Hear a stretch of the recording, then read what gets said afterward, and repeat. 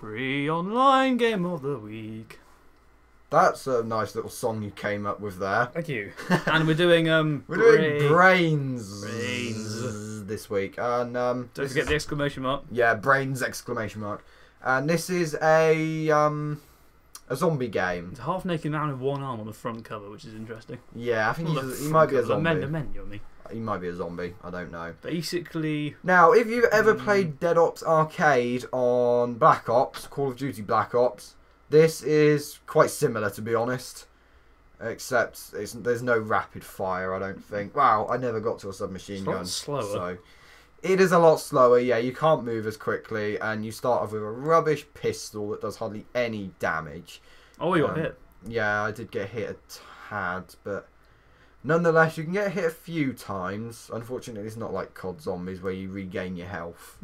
You might do over different rounds, but I can't be entirely sure. So I presume like you just get money and then get weapons and. Yeah, you can see the money in the top. So you've got at the moment I've got 200 money.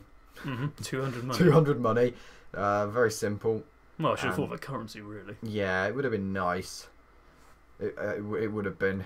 There are actually a few things I would have liked to have seen implemented in this game, particularly. The main one is a reload thing coming up on the screen, because I'm not constantly looking at the top left hand corner at the reloading area, and unfortunately it doesn't come up with anything on the screen really big saying like reload, reload.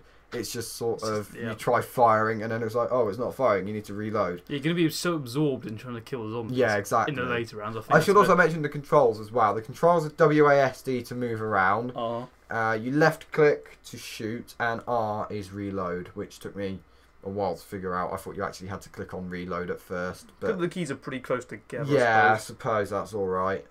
And one other thing I would like to have seen is a volume controller for it, because I had to play this on mute because even at some of the lowest volumes it was still too loud for my liking.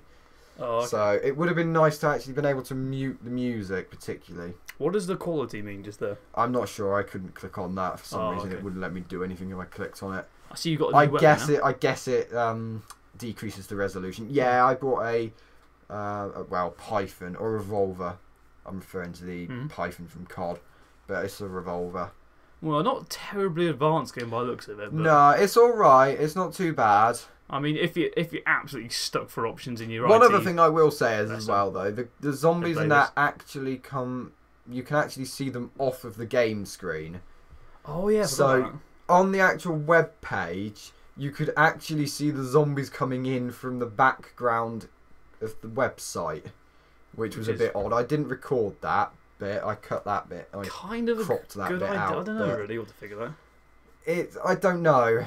I kind of like it because you can take your character there as well. I didn't in this because I wasn't recording that area, but I don't really see the point of it, to be honest. It would make it a bit more difficult, in my opinion, if you couldn't see where they were coming from. Anyway, that is Brainz, and I know, sorry. If you're interested in a zombie game online and you're out at school or whatever, then play this. Yeah, farewell.